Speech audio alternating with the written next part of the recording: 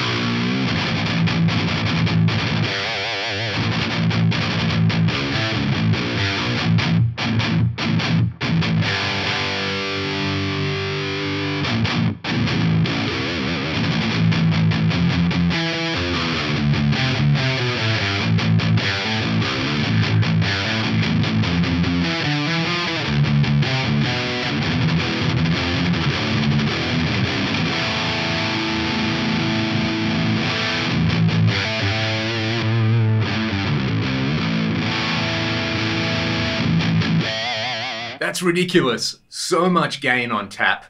Actually more gain than I would personally ever need. I can't believe I'm saying that there. The cut control is super powerful as well. You can hear on that low A, being able to get it really, really up above noon on this. I think the cut control goes all the way to like 1500 hertz or something like that. So it could probably double up as like a kind of lo-fi style effect, but for a low A, or if you're tuning to, you know, drop G, drop F, something like that, that is an absolute godsend. Or a God Destroyer, because I think that's what this pedal actually translates to. So you've got that. You've also got this 4-band EQ on here. So I'm going to leave the kind of boost and the cut where they are. I'm going to take a little bit of treble out to smooth things. I'll kind of boost the high mids in here. One thing I've got to say that I love about these mini pots is there's a little indent at halfway that you can feel, so you can actually get it back to the middle. A lot of other pedal manufacturers need to take note of that with their mini knobs. I'll also take a little bit of bass out in here. What do we got? Let's give it a big high mid boost in here. So yeah, it's just taking that tone that I've got already, which is okay as a high gain tone, and it's sending it into the stratosphere. So we'll kick in the boost and the cut, and then we'll kick in the EQ.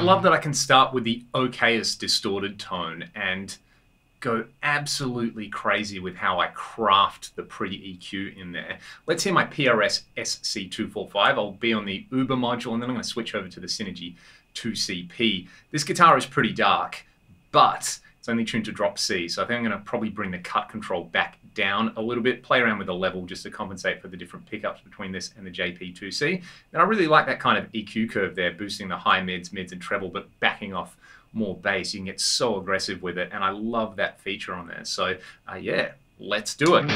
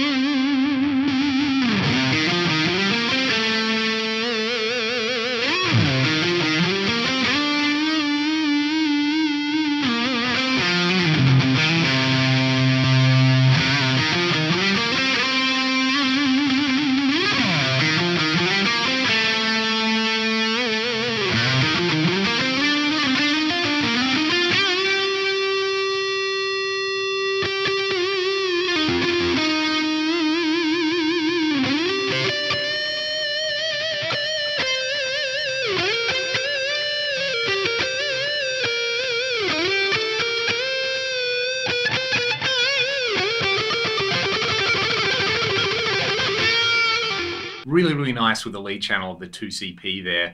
It's kind of doing a similar thing to the way I would set up a boost in the input block of the Axe-Fx on the Mark Series model. So I really like that. The real amp doesn't have like a built-in shred switch like something like the JP2C does. Having this in there kind of does that. One last example, I know this is sold as a metal boost, but we've got to hear some clean tones from the Synergy 2CP module with a Strat. I just want to have this give me a boost and then use the EQ. I'm just going to give it like a little bit of high mid in there, roll off a little bit of treble and bass, and see if it can kind of do a pseudo tube screamer thing without the clipping. So let's hear it.